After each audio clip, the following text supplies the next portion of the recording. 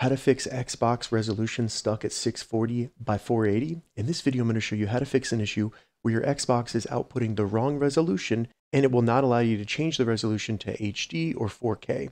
And if this video helps you, please consider giving it a like and also subscribe to my channel because that really helps me out. So if you're getting this issue, it's actually a really easy fix on Xbox One and Xbox Series S and X.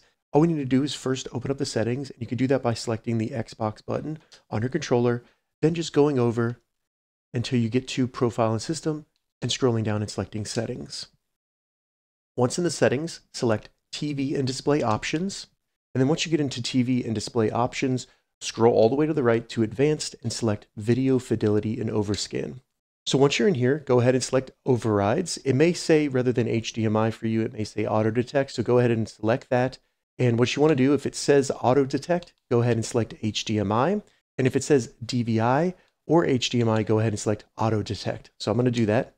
You'll see for me that fixes the issue. So it's auto detecting that it is an HDMI cable. So hopefully changing your overrides either to auto detect or from auto detect to HDMI fix this issue for you. You can now go back and where the resolution's at under the display, you can change it to 1080 or whatever your TV is capable of outputting.